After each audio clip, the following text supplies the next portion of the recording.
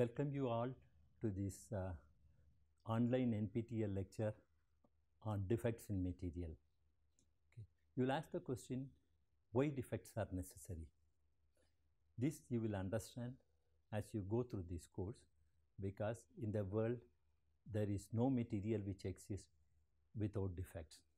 So what is important is to know what are the types of defects which are present, their structure, where they are located, okay, and how to identify them and how to quantify them.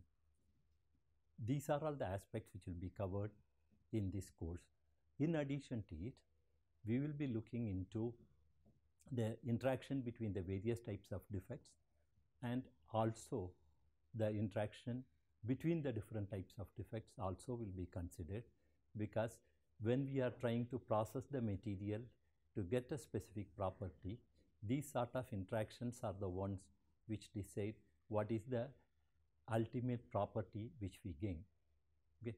Suppose we assume that the material doesn't have any defect, then this material becomes a useless one because we can't process it the way we want it. Okay. So, but in this course, I will not go into detail about the effect of the various defects on the influence of property. Only in a brief nutshell, I will be giving some examples how the properties are affected. Okay.